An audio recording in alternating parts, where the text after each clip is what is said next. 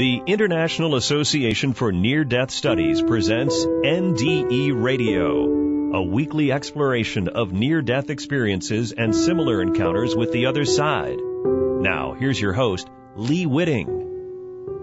Welcome to NDE Radio, brought to you by IANDS, the International Association for Near-Death Studies. I'm your host, Lee Witting. One of the gifts near-death experiencers sometimes return with from the other side is a knowledge of future events, both for their own lives and sometimes for the rest of the world as well. Our return guest today, Kenneth Leth, is just one of those NDEers, and as an adult remembers visions he had as a child, which were then disguised for his own protection. Ken was on the show last Christmas, but he first described his remarkable experience on NDE Radio's past shows of November 9th and 16th, 2015. Today's interview looks at prophecies he received as a child that seem particularly relevant today.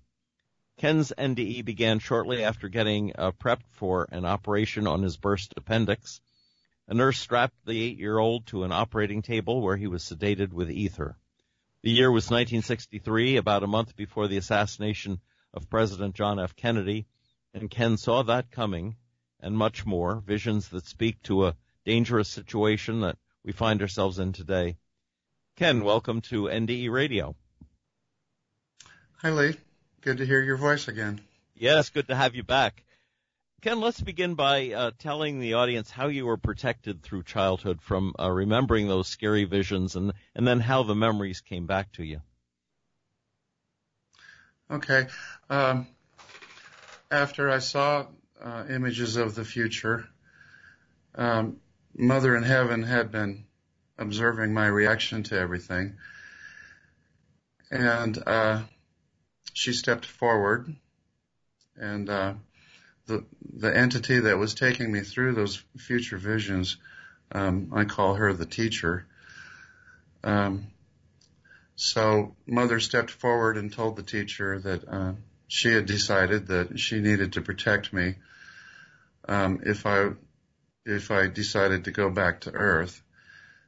She wanted to protect me to keep me from becoming a prophet when I was a child. And so I don't remember a physical movement of hers, but I could feel her reaching inside.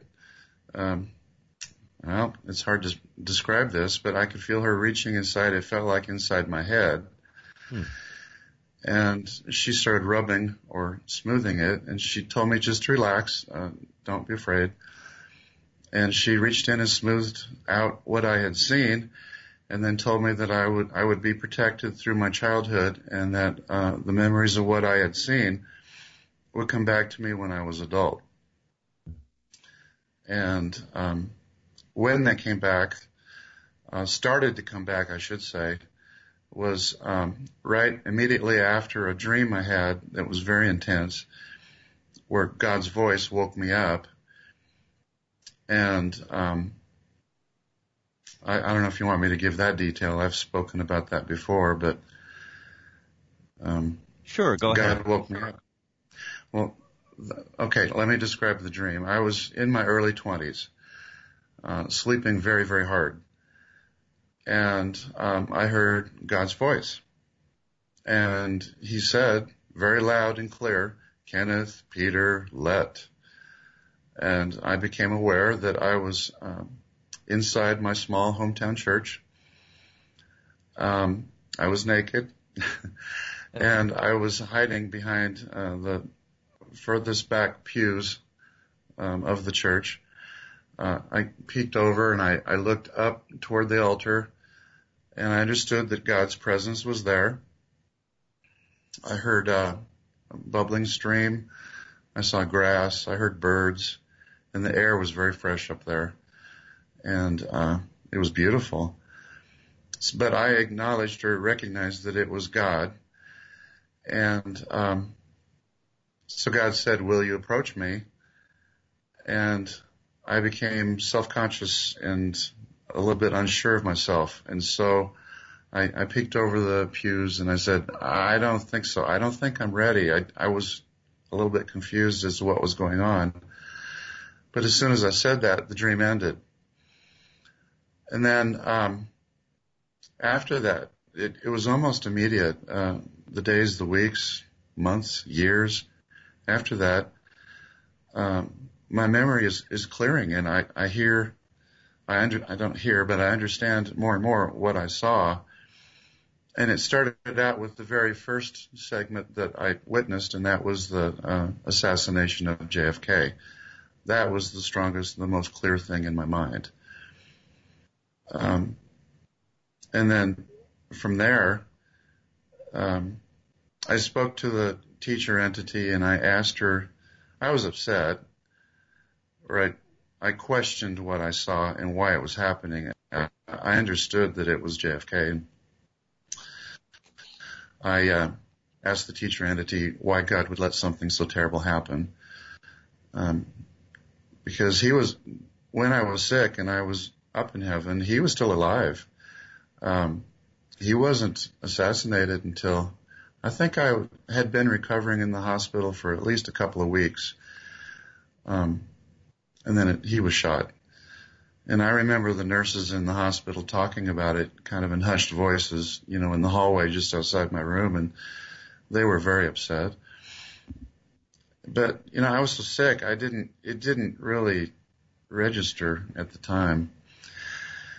So anyway, I asked the teacher entity why God would let something so terrible happen. And I remember, now this is a little more detail that I haven't shared before. I remember the teacher entity giving me a vision of the United States and the way they were involved in the world in the past. And I remember a very clear view of World War II, or an explanation that we had been a very good influence on the world during World War II. And then immediately after, we did very good things because we started to help the world rebuild and reorganize. Yes. The Marshall Plan.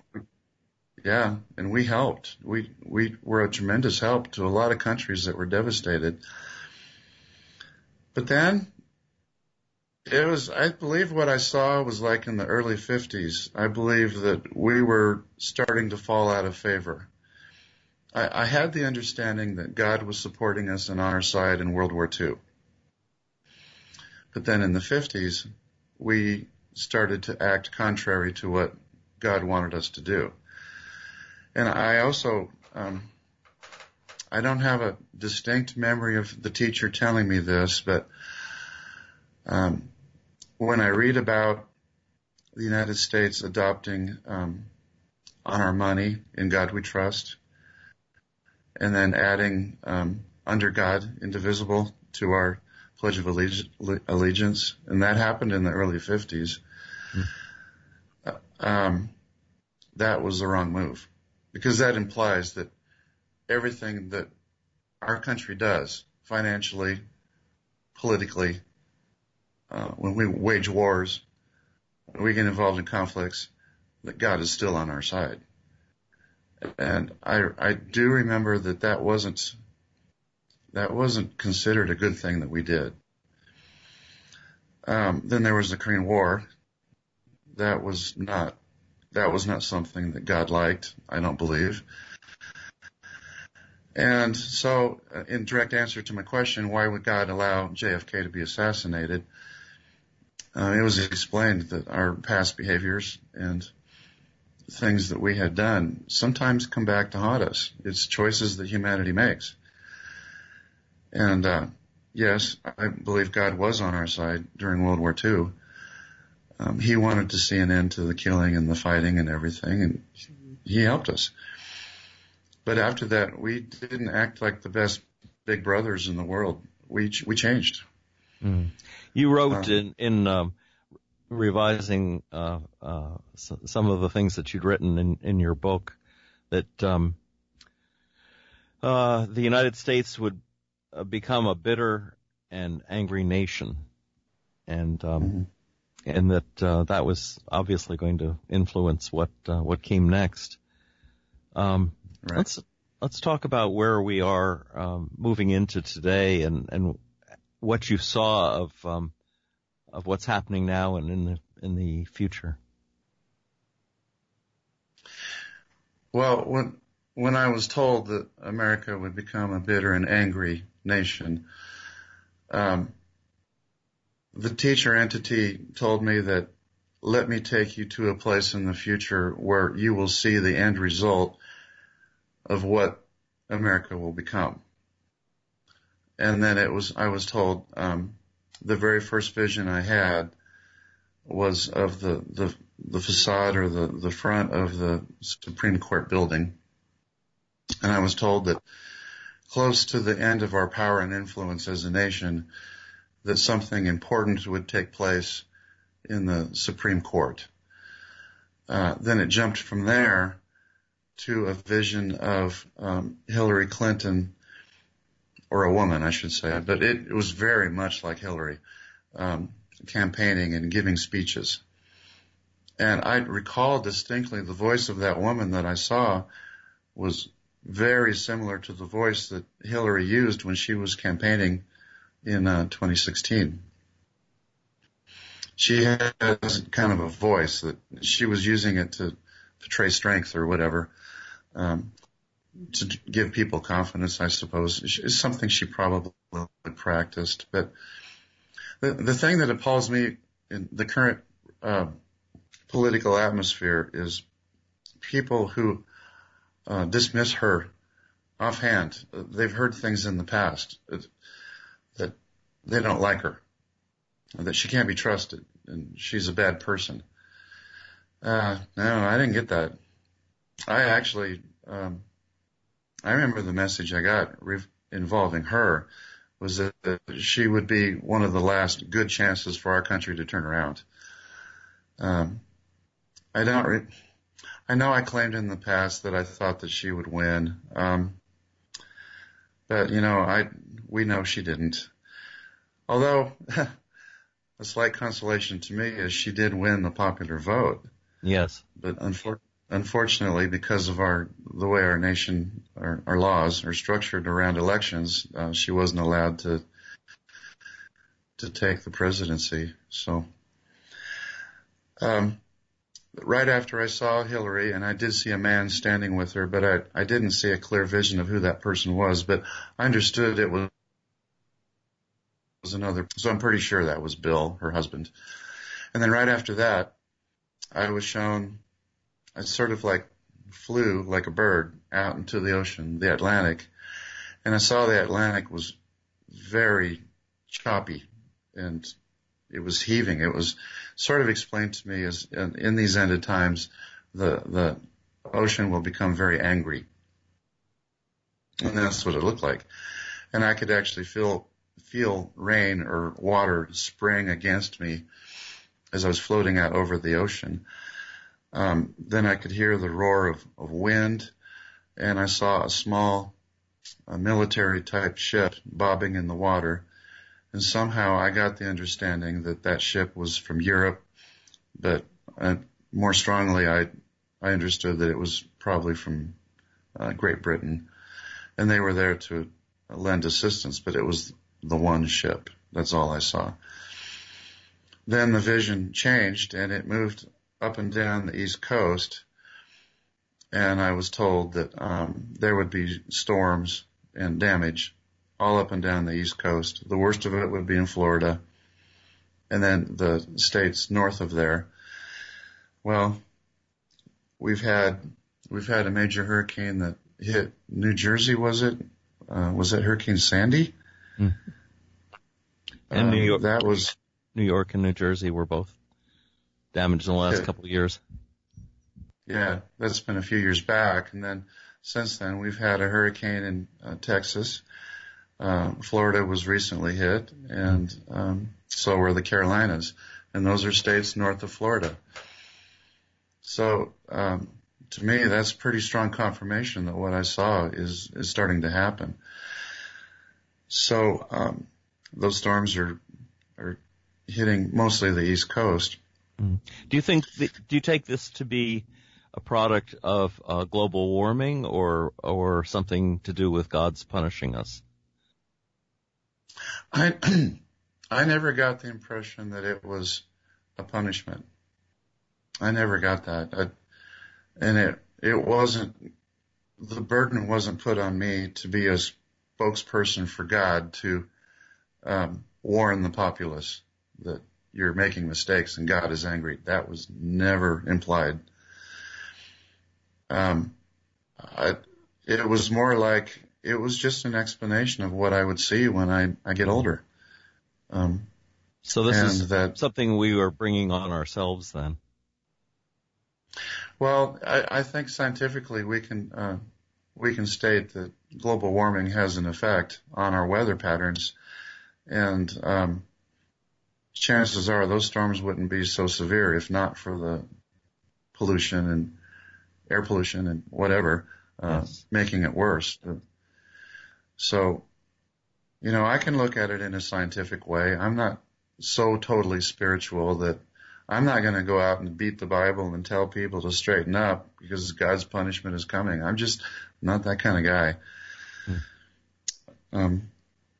So moving on from the storms, then the next vision I saw was a very disruptive man in our government. And I'm pretty sure what I saw, or the person I saw, was Donald Trump. And I saw him inside the buildings arguing with just about everybody and causing a lot of unhappiness and disruption. And then I saw him, I think what appeared to be like the Oval Office. He was at his desk, and a group of men walked into his office and confronted him. And then immediately he was moved. And the next vision, I saw him standing outside the government buildings in Washington, D.C., speaking to crowds of people and shaking his fist. Now, I don't know if that's an indication of these rallies that he's holding or if it's a factual event of him being removed from office, and the next thing he does is tries to get his followers to act up. That I don't really know for sure, but I do see immediately upon his leaving the office, or I did see it upon his leaving the office, one of the next visions I saw was people fighting because of him in a city somewhere on the East Coast. And from where I saw it, it looked an awful lot to me like Boston, somewhere in that area, that there would be some civil dispute and that people were fighting in his name and that people were getting hurt.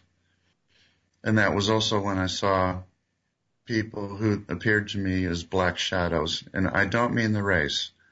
I mean the intent. Their actions were black as evil. And they were inciting violence, and they were purposely pushing people to fight, and they were using misinformation. And I got the impression that they were not Americans. They looked like us, but they were not Americans. They had an evil intent. They were purposely trying to cause more disruption. And the people go along with it for a while. And I saw people getting hurt. But the very next vision, now this I haven't communicated publicly before. You're the only one that's heard it, because you've read what I sent you. Yes. But the very next thing that I saw was a man, and I believe it was Donald Trump, because I do remember him being blonde. So I saw the president inside a spinning disruption. If you can picture like a spiral spinning. Well, spinning is a theme that continued throughout my near death. And the spinning rotation, I saw him stuck in it, and it pulled him away from us, and then blip, he disappeared, and he was gone. I believe what that means is that he will pass away. That he will be there causing much disruption after he's removed from office. I don't believe he will live very long after that, and then he will be gone. But then after he's gone, I saw people getting even more agitated and more upset. And I believe the conditions or the situation around his passing away will not be taken well. There will be suspicions and disbelief, and the people, mostly the people who supported him the strongest, will be the ones that will have the hardest time accepting that he's gone. And those people will be mostly in the southeast of America. And also those will be the people who predominantly follow the words and the leadership of the televangelist churches, the fundamentalists, the ones who worship money and political involvement, the ones who fly around in their private jets, the ones who claim to speak for God, but they don't. You know, I've not really talked to you about this in depth too much, Lee, but I can view a televangelist on the internet or on TV. I can listen to them for not more than 5 minutes, and I can tell they're lying. And boy, do they like to claim that they speak for God. And by the way, God spoke to me last night. He told me. Ugh. Pew. Hypocrites. These horrible people. Yes. And all they want is our money. And they worship Capitol Hill like it's their Vatican. That's not what religion should be doing. And then they try to enact legislation that controls our lives. And the two things that I see that are very hypocritical of them is the abortion issue, and then any kind of legislation that restricts gay people. Self-righteous, terrible. And then they get caught, you know, sometimes those leaders, they get caught going to paying for hookers and stuff, and just like they're just setting themselves up for the fall. And in the vision, though, do you see them taking a political stance or a political role above and beyond what they've been doing? Just, you know, not just preaching from the pulpit, but actually leading a revolution of some sort? They were only put to me as having influence over why Donald Trump was elected. Oh. But after that, I didn't really see any reference to them.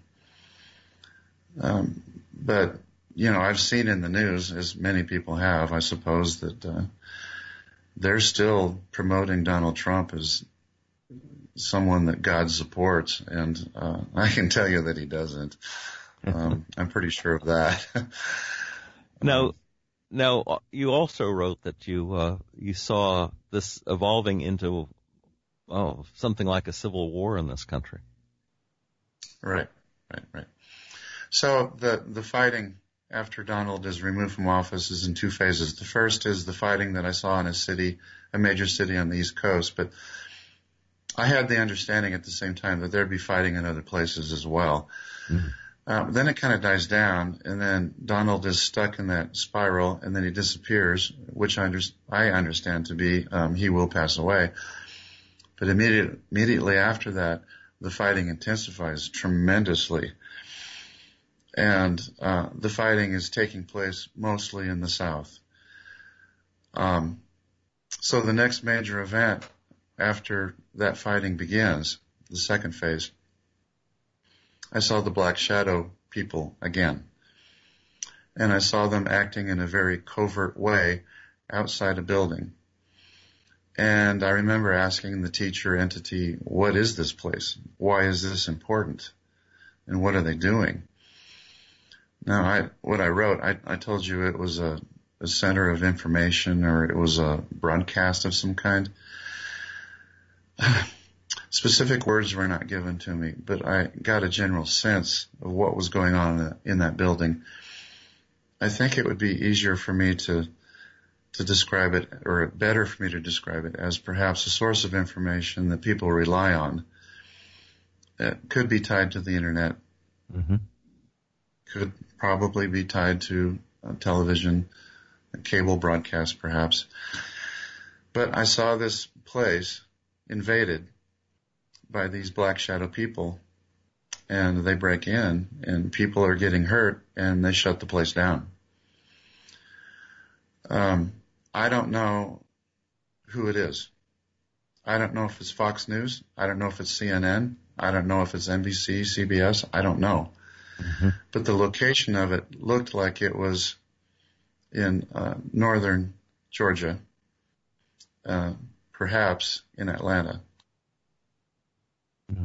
Well, that might be CNN in that case. Yeah. Is that where their headquarters is? I believe Atlanta. so. Well, when I saw that happen, I was questioning, why is this necessary? Why are people doing this?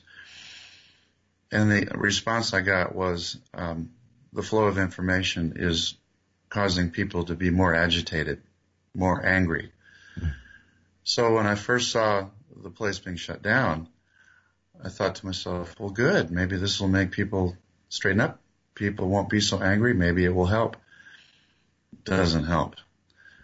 As a matter of fact, it feeds the fire. To shut them down makes people even more agitated, more upset. Then I saw the rise of two men, and this is close to the end of our civil conflict. Then I saw two men rise in power. I can't describe who they are or what they looked like, but I know that their intentions were evil. They have total disregard, total lack of respect for America in general, or for the general good of the populace. They don't care. They are secretly, behind the scenes, feeding and fueling this disruption, and they're doing it through money and influence. And I don't really know if that's political influence. I don't know how they're doing it, but they're somehow getting people upset and doing terrible things to each other based on the leadership these two men are giving. One man is stronger and more influential than the other. The stronger one is about as evil as you can imagine, actually laughing and enjoying the disruption, the destruction, the death, the tearing apart the fabric of our culture. That's all he wants. So I was pretty disgusted in watching that because... Is he one of the shadow people? No, but it seems to me he's their leader. Could it be...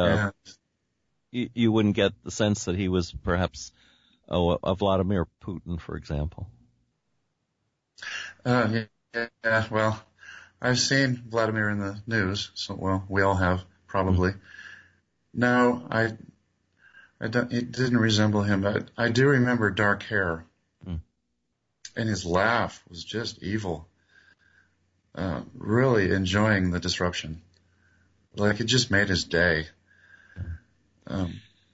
Ken, we have just 2 minutes left, so... Oh, okay. Time goes quickly on this show. So what happens, if you can summarize it in the next 2 minutes? Well, okay, after I saw the information center shut down, then the fighting intensifies even more, and it's a full-blown war. So I saw an army from the west approaching the eastern half of the country, and then the destruction and the death and everything involved with war is over the top. But at the same time, part of me, it's like I have a slight memory of people suffering and dying from natural disaster. So there's a very strong possibility that there's a major catastrophe like an earthquake or something happening right in the middle of all that, of the fighting. And I do recall a large group of people dying all at once because of water. I do remember that too. So then there's the war. When the war is over, I saw people in the Southeast just sitting around listless, shaking their heads, taking in all the destruction, and asking themselves, why did we fight? Why did we do this? And why did we believe so many wrong things? Because it was the cause of everything we see now, which is nothing but destruction. Well, Ken, I hate to stop here, but we are out of time. It's an amazing story, and as these things come to pass, and I believe something along these lines might, we will have you back again to talk some more about it. Sure. Thank you so much. If listeners would like to hear this show again or any of our past shows, including the earlier interviews with Ken from December 25th, 2017, or November 6th and 16th of 2015, go to our website at nderadio.org and hit the past shows button. And for information about IANDS, go to their website at IANDS.org. Be with us again next Monday, 11 a.m. Eastern, for more NDE Radio. And this is your host, Lee Witting, saying thanks for listening.